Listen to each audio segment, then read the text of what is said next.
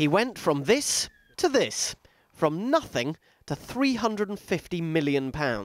David Gold, the boss of Ann Summers, is now one of Britain's greatest business successes, and he even co-owns his beloved West Ham, the team which once offered him a footballing apprenticeship. Wow. You know, this is your first foot on the rung of being a professional footballer. But astonishingly, David's dad refused to sign the forms for him to join West Ham. He didn't want you to do better than him. I guess that could have been it. You know, I remember my mother saying that to me only a few years before she died. David grew up just down the road from the stadium. His father was a petty thief in and out of prison, so his mother had to raise her children alone, and as this was before the age of benefits, they were often starving. When the stall holder was laying out his vegetables on the stall, he would, you know, trim off all the bad bits and throw them on the ground, and I should gather them up and take them home. With their father largely absent, David and his brother were at the mercy of a brutal uncle who beat and abused them. He beat me severely, cracked my ribs, and I still have a scar to this day. And I remember saying to my brother, you know, we're going to kill him. And I remember my brother saying, kill him, Dave? I ain't never killed anybody before. Many decades later, David amazingly agreed to support his Uncle John financially. He did this out of love for his mother, who adored her stepbrother. She never found out the horrible truth.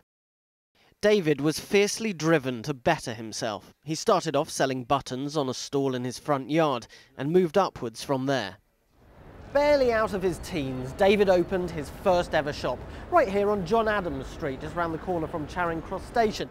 He used his profits to expand, buying the tiny Ann Summers lingerie chain. As his daughter Jacqueline grew up, he brought her on board, and the two of them realised they could capitalise on the craze for Tupperware parties. Yes, there's a party going on at Mrs. Betty Martin's house. It's a Tupperware party, and it's really fun. There's a demonstration by one of the Tupperware dealers who lives in your community. David and Jacqueline started hiring women to host Ann Summers parties, and it became the new craze.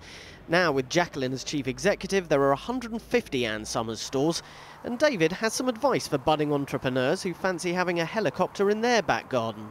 You have to be on the pitch to score that goal. And if they have already got a small business, they are actually on the pitch. They've given themselves a chance. And you have to have that perseverance. You have to have that determination. You have to, you know, there's no magic solution. Otherwise, you'd have nobody with one shop. They'd all have 150 stores.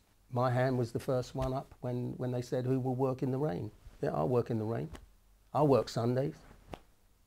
And they're the kind of things that just gives you that extra opportunity. Despite his success, at 75 he's still working hard. After all, there's that small matter of a football club to resurrect.